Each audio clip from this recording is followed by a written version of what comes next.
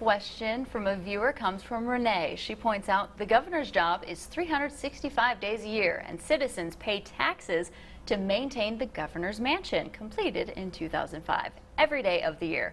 Ms. Noem, you live in Castlewood, and Mr. Sutton, you live in Burke.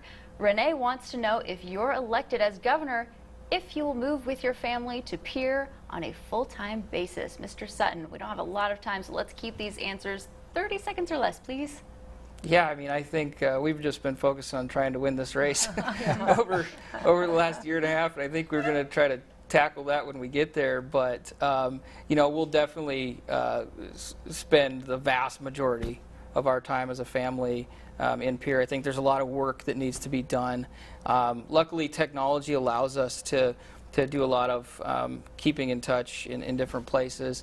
And the good news is I live only an hour and 45 minutes from Pierre, but I will be spending the vast majority of my time in Pierre because I think we have a lot of work to do and a lot of things to take on.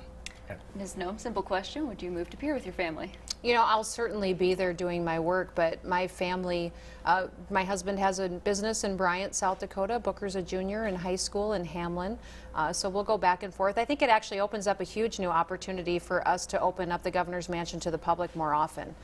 If they can have more access and more activities there, and they can enjoy it more, that's a win-win for everyone involved. So my family probably won't move because we'll be there, and we'll certainly be committed and full-time on the job, and I'll go back and forth much like I have in Washington. But I think we have some huge opportunities to make the governor's mansion much more public, and the people of South Dakota will really enjoy that experience.